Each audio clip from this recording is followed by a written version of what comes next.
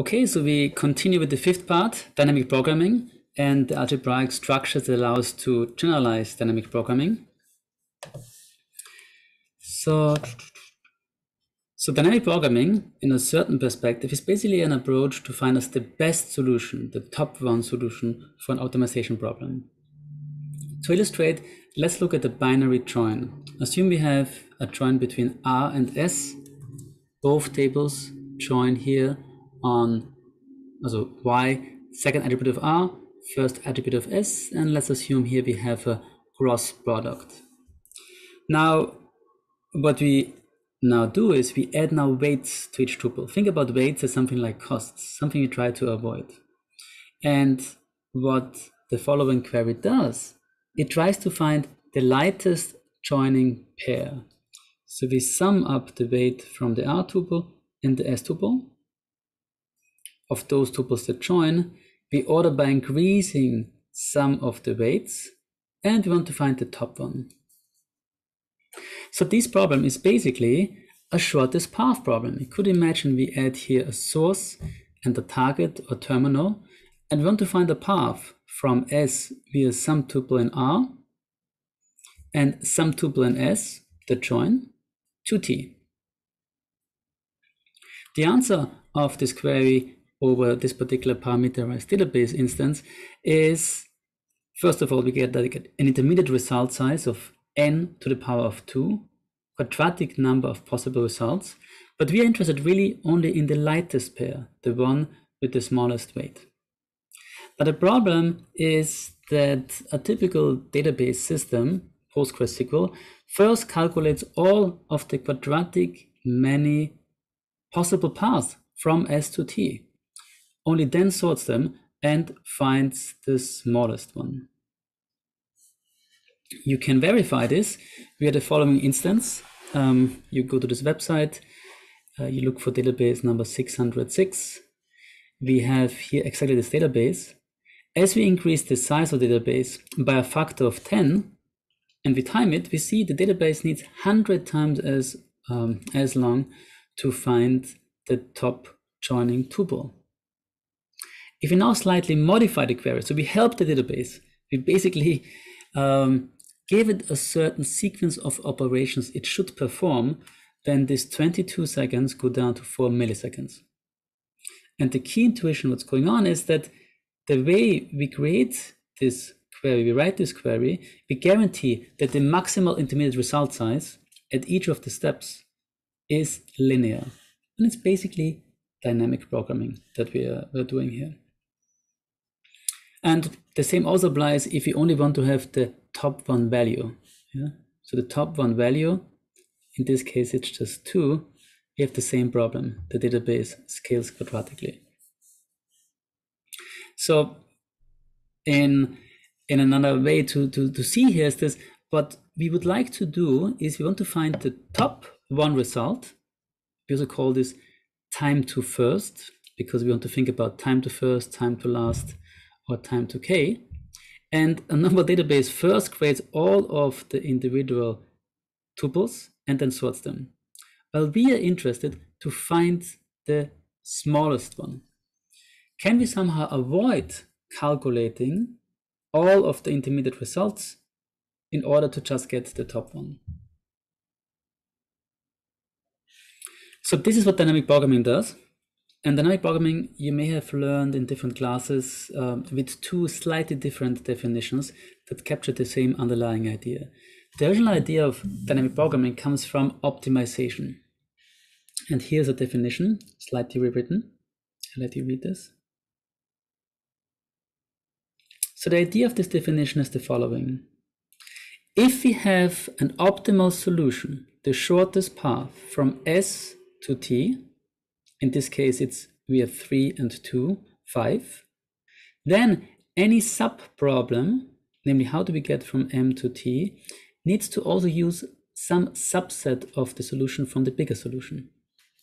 Whenever we have this property, this allows us to bottom-up calculate the optimal solution. We first find the optimal solution to go from T to M, and then we find the optimal solution to go from S to M.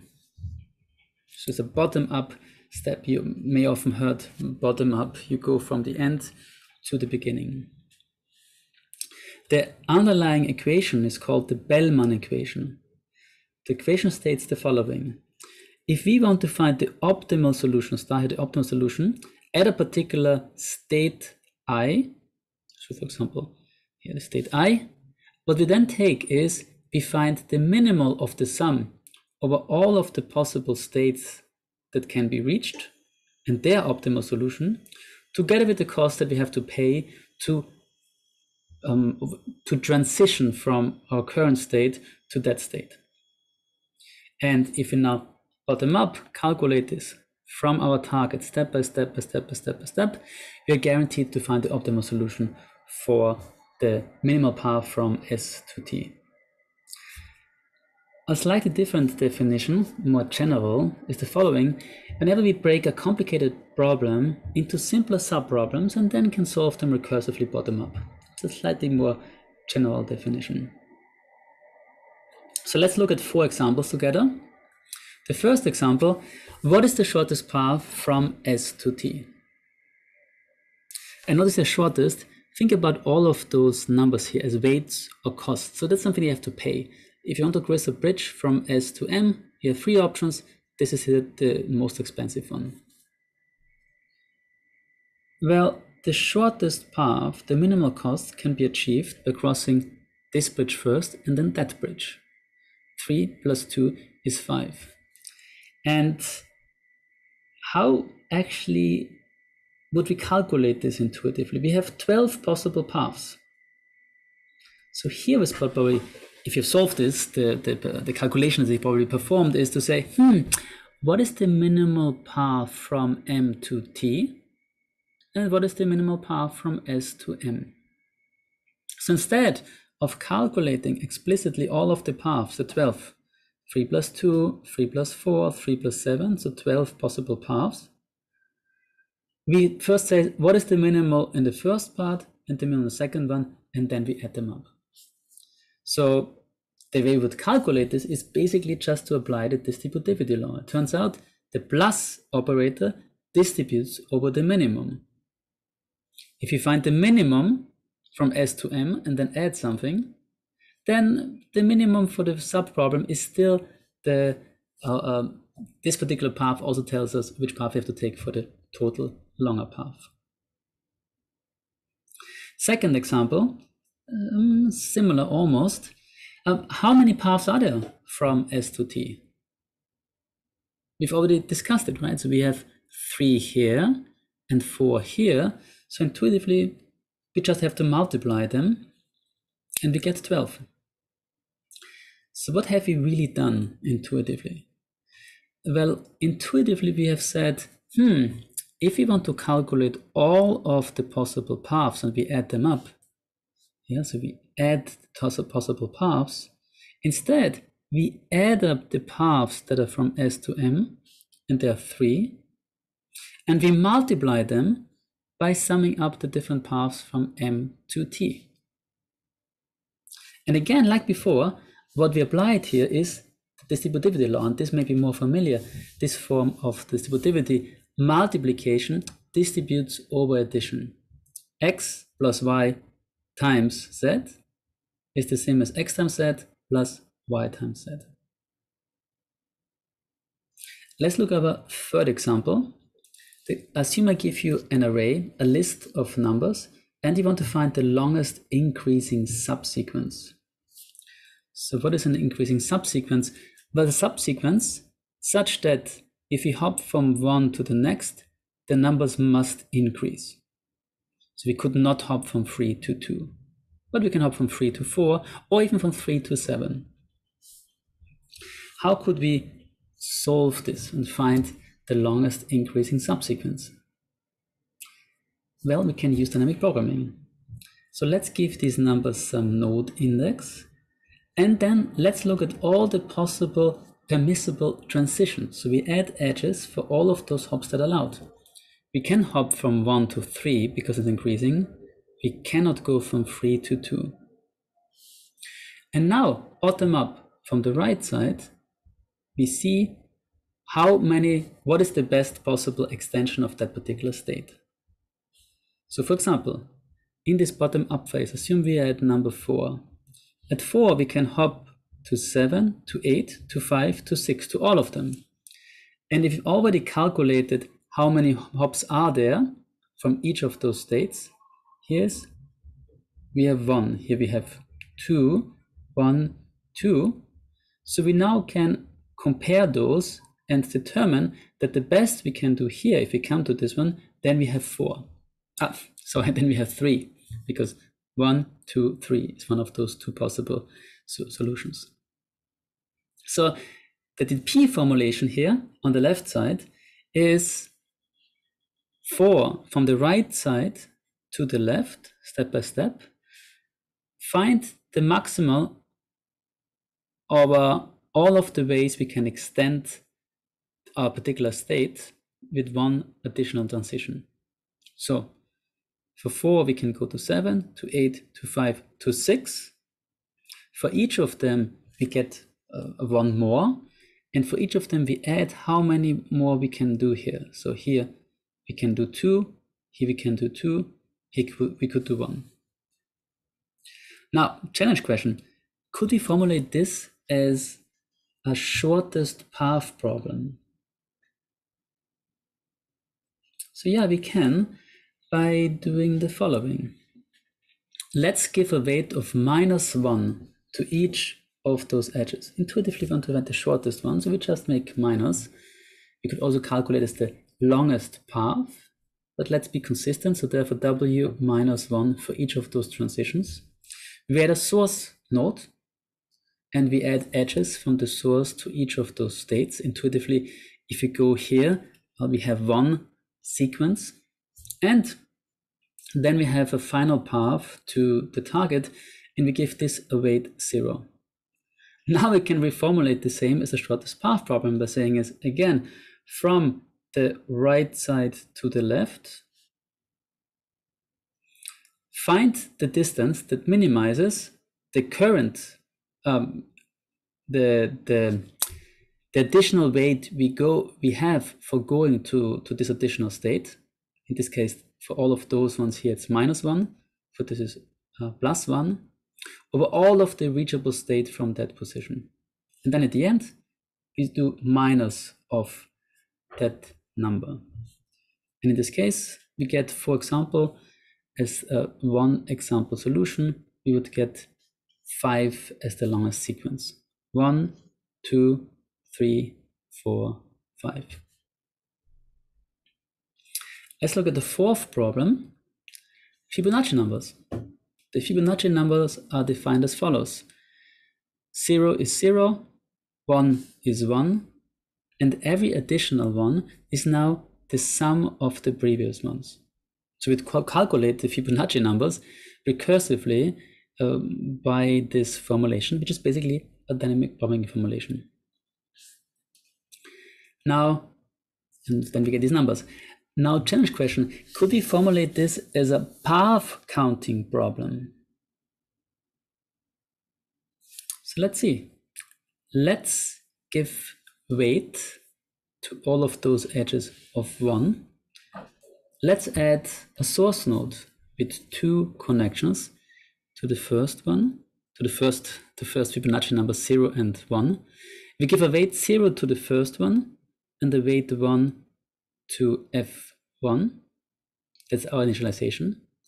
And then we say our target is the one that we want to have. Here, Fibonacci number 7. Now, we can calculate Fibonacci number 7 as a path counting problem, because what we do is here recursively, we add up the sum of the weights on those edges times the paths that we have for the previous 2 that we add up. And the key is here that the first one here was set with 0. So intuitively, it's the same as saying how many paths are there if you remove these nodes from T, F7, back to S. So let's look now again at a modification of Yannakakis. with this in mind, for this first, we're gonna generalize a little bit dynamic programming to a particular instance of what's also called sometimes non-serial dynamic programming, or we will call this 3DP. So what we're now gonna just assume is that we don't just have one source and one target, but we have multiple targets. And we have certain stages, and in each of those stages, we may have different states. So what we try to find here is we try to find a tree pattern such that we can reach S to T to each of the different 3 targets. This has variously also referred to as a diverging branch structure in one of the early books on non-serial dynamic programming.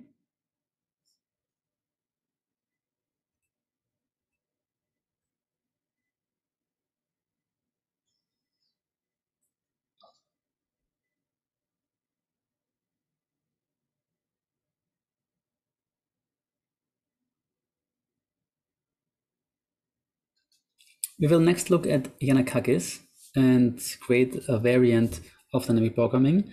For this, we need to slightly generalize dynamic programming to one particular instance of non-serial dynamic programming. The idea is the way we have seen dynamic programming so far was serial. We've reasoned in a sequence of states.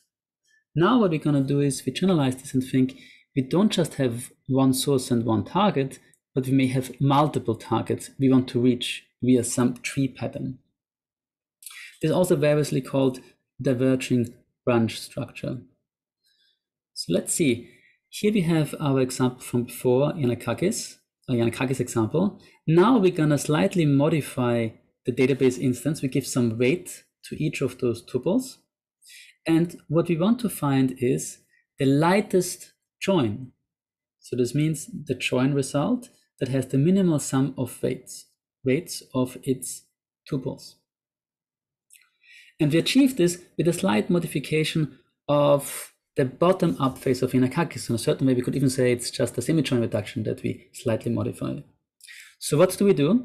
We don't just now send, as we propagate the messages bottom-up, the tuples, but we also send the minimal weights. So let's see.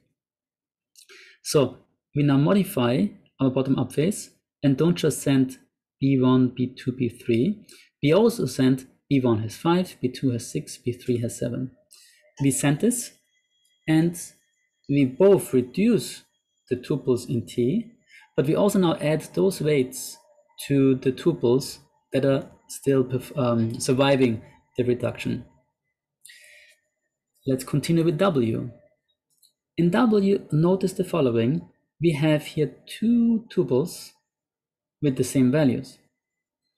Since we care about the minimum, we only keep the one that is the minimum one, the minimum value. So for A1, B2, the minimum value is 2. We send these 3 tuples, again up to T, and add them. 2 tuples have survived, and now what we know? Now we know that whatever message comes from later on in the join first top down and comes to that tuple, the total cost, the minimum cost will be 19, and from that tuple, it will also be 19. So now we continue. Here, we are again in the case where we have a cross join. Well, the minimum we can do is we just keep the minimum over all of those tuples. So we only care about now C1, D1, because this gives us the minimum value of 1. We add this to all of those tuples, and the last part is we propagate this up, we add this up. Now we pick the minimum, and now we have the minimum value. So this means we have slightly modified the first bottom-up semi-join reduction of the Yannakakis algorithm to find the minimum value. If we now want to find the minimum join, we can again go top-down and find the minimum extension of that particular tuple. So the minimum extension is A1, B2. Here we only have one choice. Here we know the value needs to be B2, so we go to the second tuple. We see it is B2, and here we have also A1, B2. So what have we achieved? In linear time, in basically 2 passes over the data, we have found the minimum value and the minimum result. Now notice the total number of possible output tuples for this query is n to the power of 3. This is because the fractional edge cover for this particular query is 3. This means a standard relational database like PostgreSQL that would try to find the minimum joining, the minimum weight join would have a possible intermediate result of n to the power of 3, whereas with dynamic programming we can solve it in linear time. So next, let's look at the abstraction behind what we have done here, and the algebraic structure that have allowed us to do what we have done with these various examples in the previous pages. So we first look at one binary operator or particular set, and we look at certain properties that are of interest for us. So we have a set, we have an operator, we want that if we take any elements from the set, then the outcome of the operator should also be in the set. That's called a magma. A magma is an algebraic structure of a set and a binary operator, such that the operation on any 2 elements of that set gives us again an element of the set. If we add associativity, we get a semigroup. If we add identity, we get a monoid. And if we add an inverse, we get a group. So just to make the difference between monoid and groups by an example, if we have the integers under addition, so here we should have, let me add here, -1, 0, 1, 2, and so on. Then for any number, we have an inverse. The inverse of 2, what do we have to add to 2 to get the neutral element? 0, -2. In the monoid, in the natural numbers, 0, 1, and so on, we do not have this because -2 is not part of that set. And we can also add commutativity to either of these 2 structures. Now we add another property that's very important for us, and this is something that is called total order that is translation invariant. And if we add this to a monoid, then we get a totally ordered commutative monoid. What is the property we need? It's the following. For any 3 elements of the set such that x is smaller than y under the total order, we also know that if we add any element z to it, then x plus z is also smaller than y plus z. So let's look at this a little bit more in more detail, what this actually means for us. So this turns out to be exactly the optimal substructure that we have seen before when we talked about dynamic programming from the mathematical optimization literature. Why? Because if we know that x is better than y, it's a shorter path to go from S to M. Then we also know to find the shortest path from S to T via Z, we also take x here. This was the property that allows us to perform dynamic programming. And what is this property? Well, let's see. The minimum over x plus z and y plus z is the same as the minimum over x and y plus z. So it's exactly the distributivity law. Addition distributes over the minimum operator, or multiplication distributes over addition. So we've had only one single operator. Let's look at algebraic structures with 2 operators. The structure we look at are semirings. So we have 2 operators called plus and semiring multiplication. They form some forms of monoids. The additional important property now that we have for semirings is that semiring multiplication distributes over semiring addition. An example is the tropical semiring. The tropical semiring has 2 operators, min and plus. The neutral element for minimum is infinite. Minimum any number and infinite is that number. For plus, it's 0. And the tropical semiring is exactly the example we just saw before. We know minimum x and y plus z is the same as the minimum of x plus z and y plus z. And here 2 other examples and yet another example of a semiring. And also the Viterbi semiring. So here we have 2 equivalent algebraic perspectives of dynamic programming. The one where we said we have a totally ordered commutative monoid. And the second one, we say we have a selective commutative dioid, which is a particular semiring. It's a semiring that we have defined before with the 2 additional properties that it's selective. Selective means whenever we have for the addition x plus y, then the outcome must be either x or y for all sets of elements in the set. An example is the minimum. The minimum always picks one of the 2 operations we give to it. It's selective. And it needs to be commutative. The multiplication here. It turns out these 2 additional properties imply that we have a total order on the set. And therefore these 2 perspectives are actually identical. So let's summarize here. Dynamic programming works also on trees, not just on a series of states. And it can be seen also as a variant of message passing. It is often the same problem as shortest path finding. Semirings allow us to further abstract what dynamic programming does. We have seen shortest path problems and path counting problems. And it turns out Yannakakis is actually dynamic programming. It's a tree-based form of dynamic programming on the Boolean semiring.